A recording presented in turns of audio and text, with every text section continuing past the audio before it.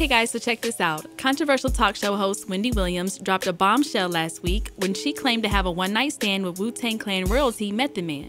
But according to Meth's wife Tamika Smith, it was just a sad attempt to pull in ratings for her new Lifetime biopic Wendy Williams the Movie, which premiered on Saturday, January 30th. On Monday, February 1st, Smith decided it was finally time to address the chatter and didn't mince words when it came to defending her husband of over 2 decades. Taking to Instagram, Smith touched on what initially caused the rift and why she believes Williams is simply desperate to revive her career.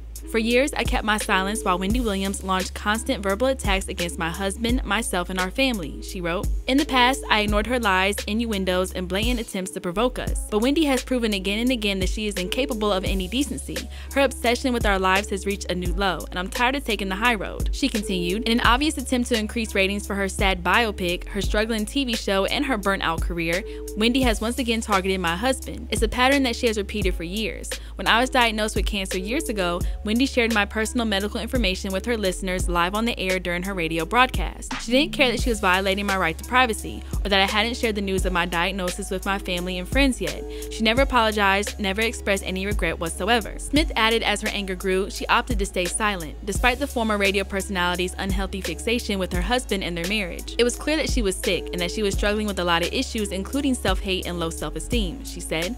Over the years, those issues have made her increasingly ugly, both inside and out, and no amount of plastic surgery can fix the ugliness inside of her. Instead of using her platform to uplift women, she has spent her career attacking marriages while her own fell apart. She criticized celebrities battling addictions despite her own struggles with substance abuse. There's no limit to how low she will go in the name of making headlines. Williams infuriated Method Man when she both divulged private information about Smith's cancer battle and claimed he was having an affair with his wife's doctor.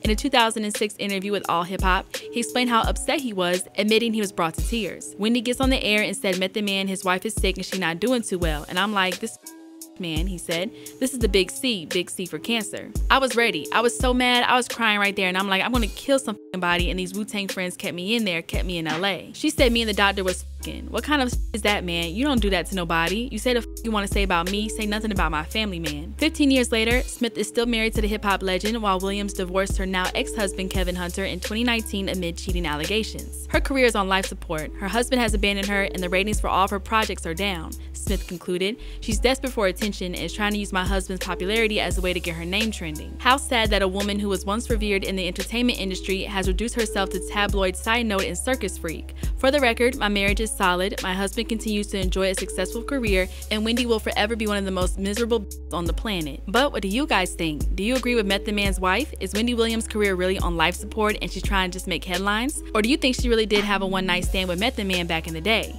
Let us know your thoughts in the comment section below. Make sure to hit that subscribe button and notification bell to stay up to date on all of our new videos. And as always, make sure to keep it all the way locked to hiphopdx.com.